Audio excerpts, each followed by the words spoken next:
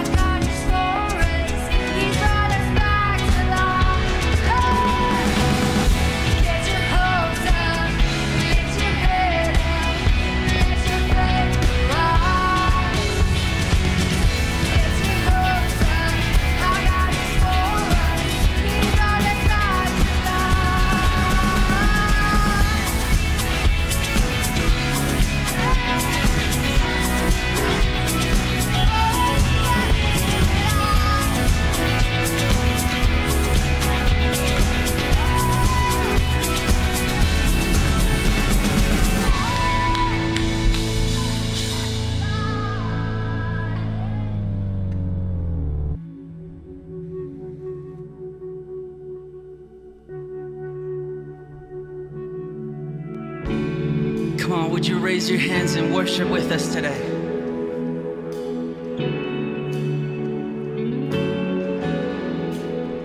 There is no fear, 'cause I believe. There is no doubt, 'cause I have seen your faithfulness, my fortress, over and over. I have a hope found in your name.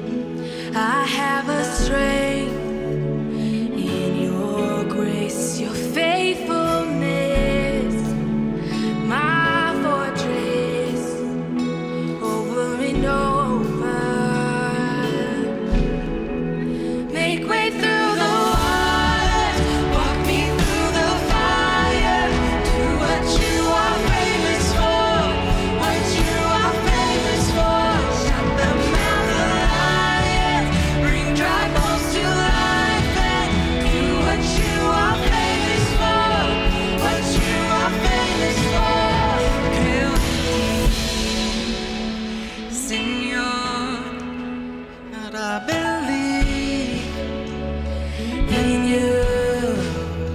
Vierte tu amor dentro de mí, tu gran poder demuestra aquí.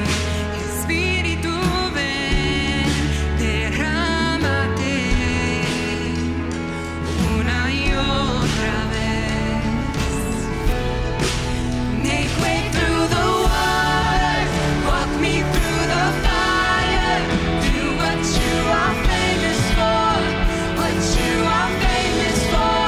Shut the mouth of lions, bring dry bones to life, and do what you are famous for, what you are famous for. God of exceedingly, God of abundantly, more than we ask or think. You will never fail. Your name is powerful, your word's unstoppable. All things are possible in you. Dios de promesas, Dios de abundancia, haz mucho más allá. Señor, no fallarás, de un nombre sin igual, nada te detendrá, todo es posible en ti. Make way through the waters, walk me through the fire, do what you are famous for, what you are famous for. Shut the mouth of lions, bring dry bones to life, and do what you are famous for, what you are famous for. I believe in you. I believe in you.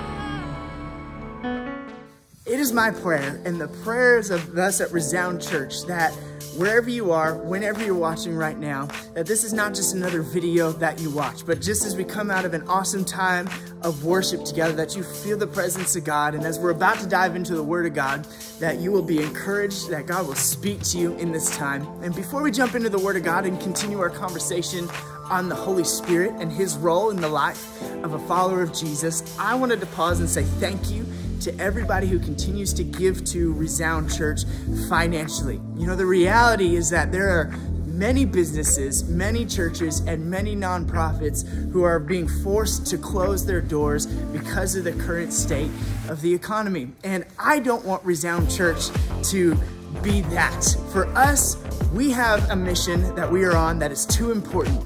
We have a message that we want to share that is too important. And so I want to say thank you to everybody who gives, because it is only because of us together, believing that God has us on this mission together and giving to it financially. That is the only reason that we as Resound Church are going to continue to move forward and share the love and share the hope of God even in a time like now. And I want to encourage you, if you are part of our community, whether you live near one of our campuses or you're part of our online family and you haven't yet taken the step to maybe partner with us and give financially, I want to encourage you, would you take maybe a faith step with me today, with those of us who call Resound Church home, and trust God that exactly what it says in His Word will happen. As we give, as we put God's house first, then God's blessing will be poured out on us. And this is not a, hey, if you give to the church, man, you're gonna get super wealthy. No, this is about, man, when I step out in faith and give and support the message that God is giving us to share, then God is gonna provide all that I need. It is not a prosperity gospel, it is a provisional gospel. We serve a God who provides. So thank you to everybody who gives. Thank you to everybody who's gonna take that step starting today.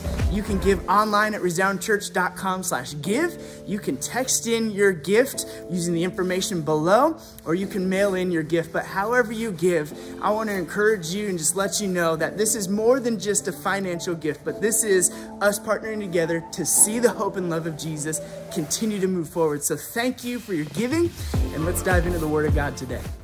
Hey, welcome everybody to our Resound Church online experience. We are so thrilled that you could join us today.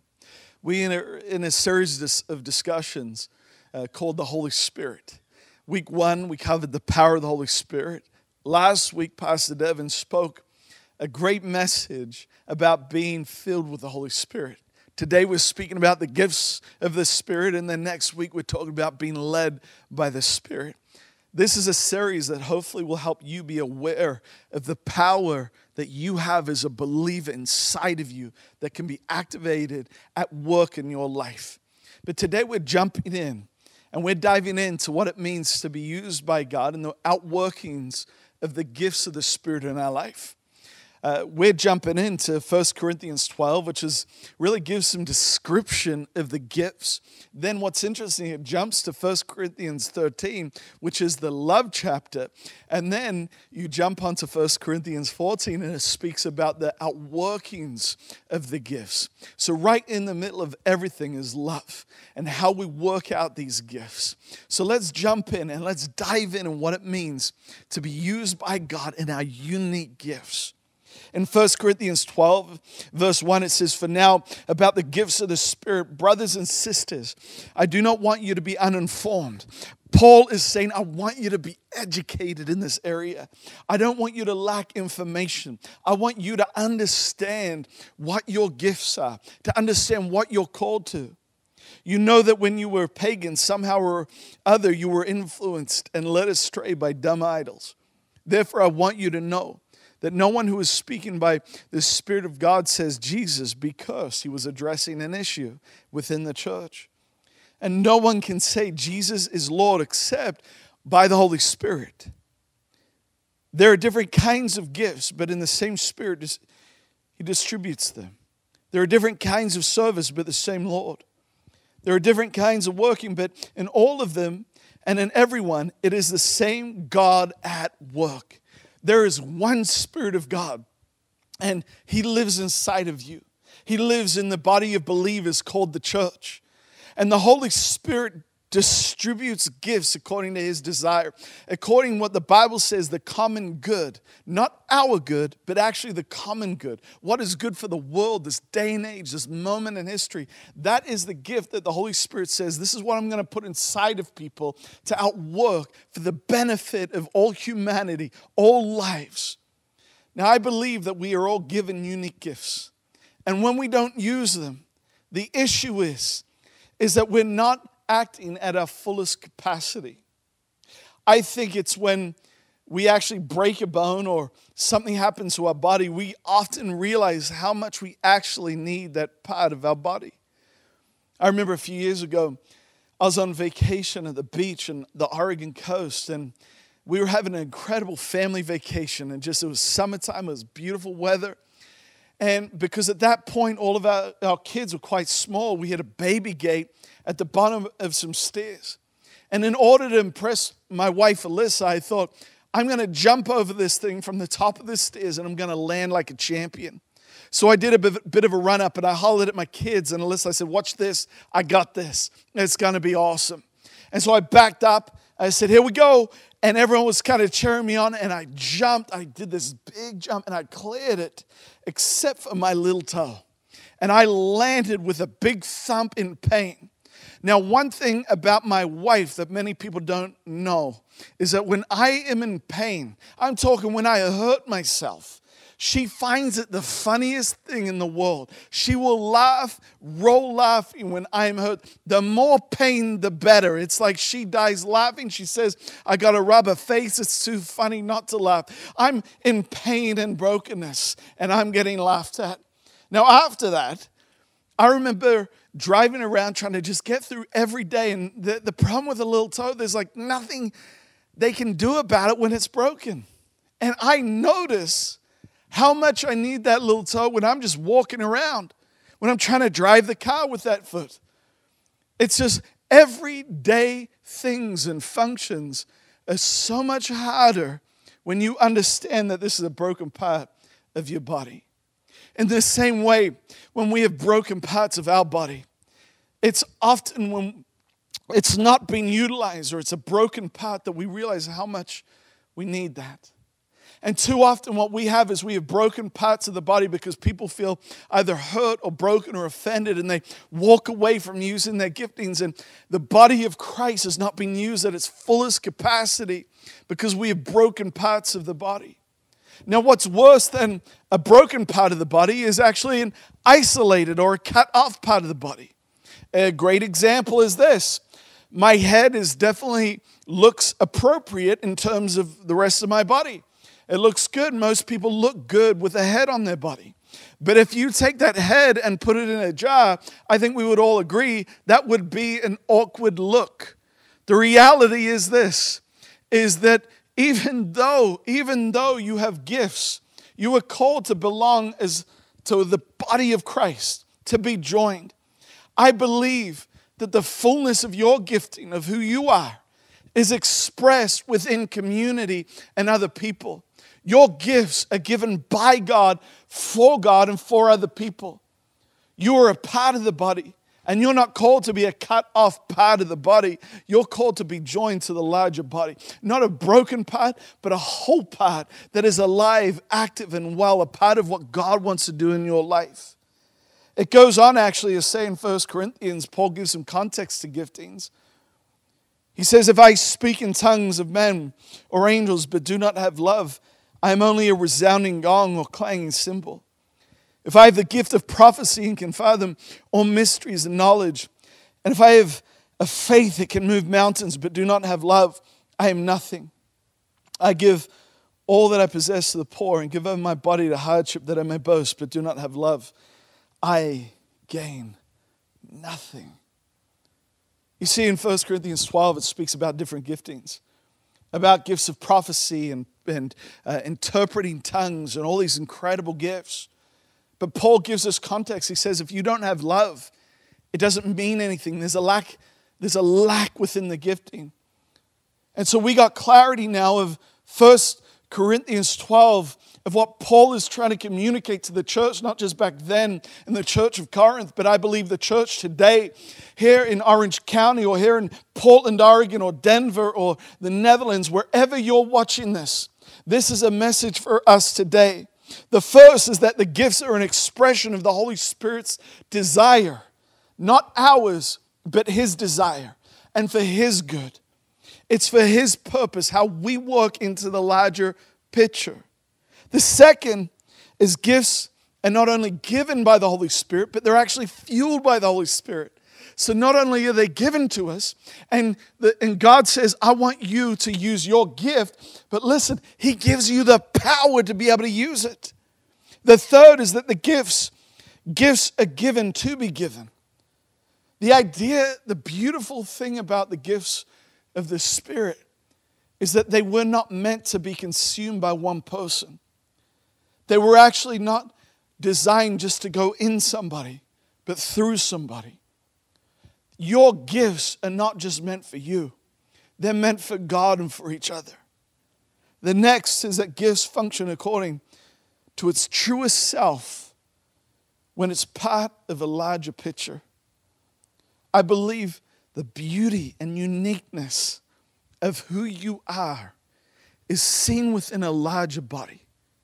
Is that the best version of you and who you're called to be is around a healthy body of believers that celebrate your gifting, that love who you are, that champion the gifts of God in your life.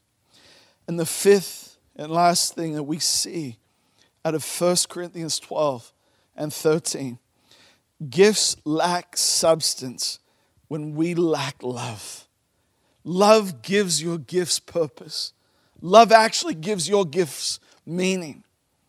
So without your gifts, you could feed the poor and have this beautiful gift of mercy, or you can have this incredible gift where you can prophesy over people and be so right on.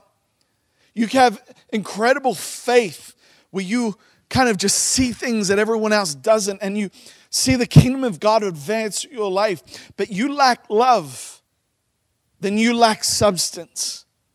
Love is what gives substance to a beautiful gift. Without love, I believe it's a hollow gift, a shallow gift. Come on, let's find God's love and be people of substance when we're being used by God. 1 Peter 4:10 says, each of you should use whatever gift you have received to serve others as faithful stewards of God's grace in its various forms. What a powerful scripture. It's instructing us, listen, use the gift. It means if you have a gift, use it. Be a practitioner of whatever God has given you, whatever unique thing that God has given you. Be a practitioner of what God has given you. Be someone that uses it, displays it. Let God use you in the gift He's given you. We all have uniqueness. You are fearfully and wonderfully made. God made you beautifully. And my encouragement to you today is use that wonderful gift. You're not too used up and banged up. You are useful. You are not useless. Use your gifts for God. I remember when I left Hillsboro Church, I was done with my Bible college days, and I had finished up with being a part of a great church I was a part of it. I had moved cities, and I'll tell you, I remember feeling called to use my gifts in this one city to start pastoring, and it was a scary time about 20 years ago when I was 20 years, just before I was 20 years, around 20 years of age. It was a scary time because everything was so new and fresh, and I was kind of learning my way in ministry. And I remember going through the feelings and emotions of feeling useless and unsure and being told that I'm too young for ministry and I'm too this or too little of that, too loud or too many things to be useful. And I had so many voices speaking to me, and I felt so insecure. But I started making a decision. Okay, if God's called me to this, I'm going to keep going. And as I went along and working through and navigating through my insecurities, I remember just having a hard time with it. And I remember wanting to quit. I remember thinking, I'm done with this. And then there was a point in which one of my mentors, he challenged me, and he said to me, he asked me a very simple question. He said, Luke, what has God called you to do? Now, such a simple question was so transformative, because I realized that it was my feelings and my hurts and my emotions that were driving the narrative of my life as opposed to purpose and what God was saying. And it was a change of thinking. I realized I have to do what God has called me to. And at that point, I realized what 1 Peter is saying is I had to be a faithful steward of what God has graced me to do. So instead of looking around at how other people were hurting my feelings and the pain that I was going through, I determined in my heart right now, I'm going to be faithful with what God's called me to. So what I did is I went to one of the worst schools in the area, and I started ministering to those students. And we would get about 50 to 100 students to this lunch club that we started. We saw many of these kids funnel into our youth ministry.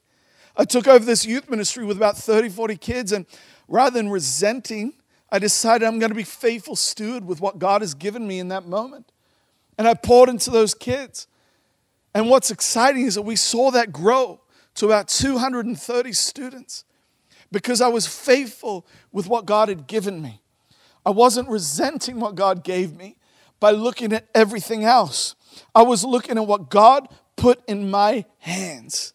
While you're obsessing at everyone else's journey, everyone else's story, everyone else's gifts, you'll never be a faithful steward with what He's put in your hands.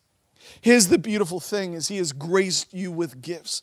He's graced you with a moment to be faithful stewards of moments of your uniqueness, of your abilities. See, Romans 11:29 says, for God's gifts and His call are irrevocable. What I do know is that God has placed things in your life that just because circumstances change doesn't mean the call of God changes for your life.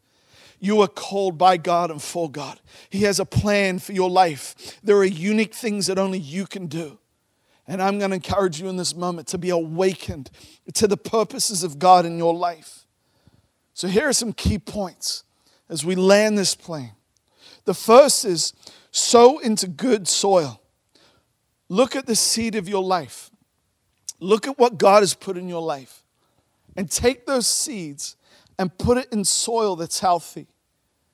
Be planted in healthy, not perfect, but healthy soil. So whatever God has put in your life, put yourself in people that are going to cultivate the gift of God in your life. That may feel uncomfortable. It might feel stretching. Because what happens is you take a seed and it can be in protective layers for potentially thousands of years. But you take that seed and put it in soil. What happens is it has to change out of its current form as a seed, and there's a stretching in that growth. Put that seed, that purpose of God in a place where you can stretch out, where you can grow up, where someone won't try to chop you down to their size. Be under leadership and around people that celebrate you, that help cultivate the gift of God in your life. Healthy soil. Do not take your seeds and throw them into a toxic environment. This beautiful gift of God that's in your life, do not grab those seeds and put them around toxic people that will just constantly criticize you, tear you down, pull you into situations that you shouldn't be in. Get your seed and place it in healthy soil where you will thrive.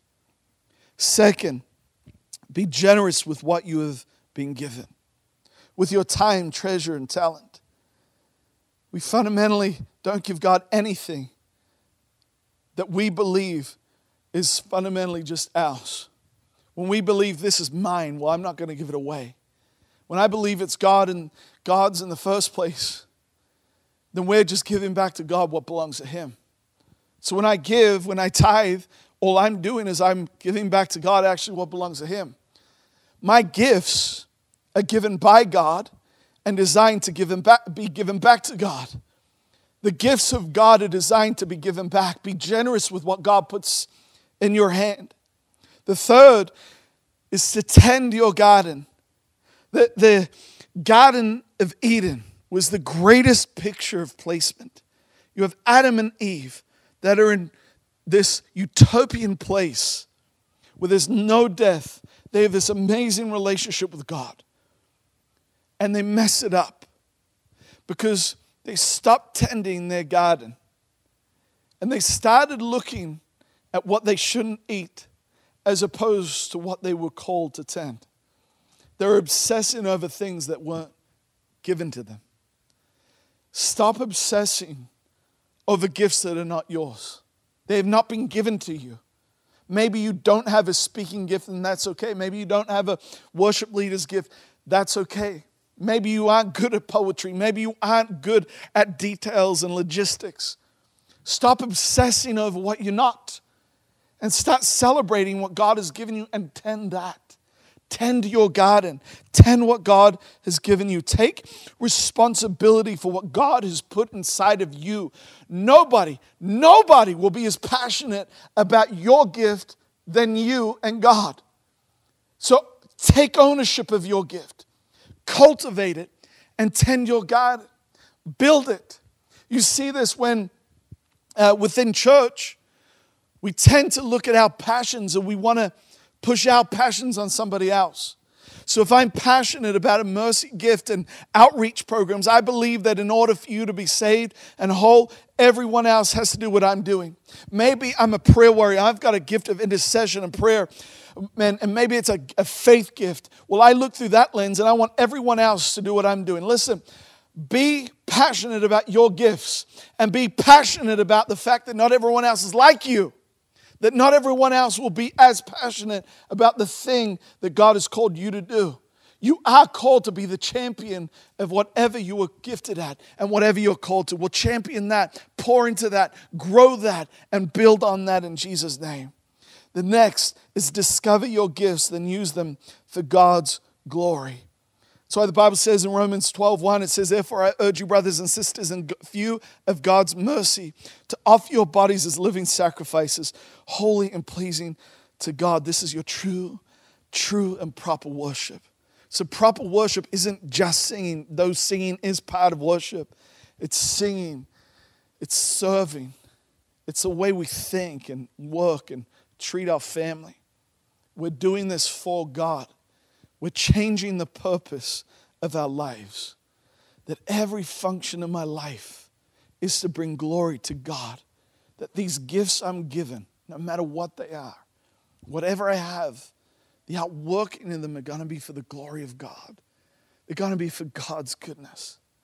What's incredible is you've been gifted by grace.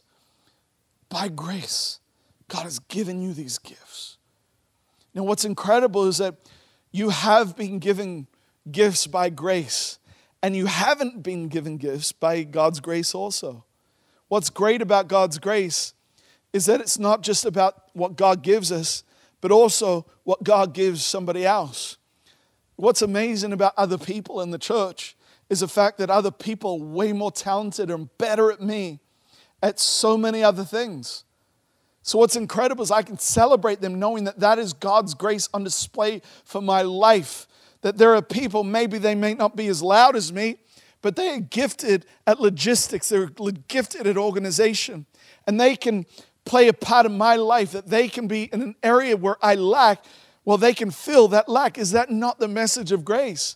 In my weakness, He is made strong. This is the message of grace. Somebody else's strength is God's grace for your weakness.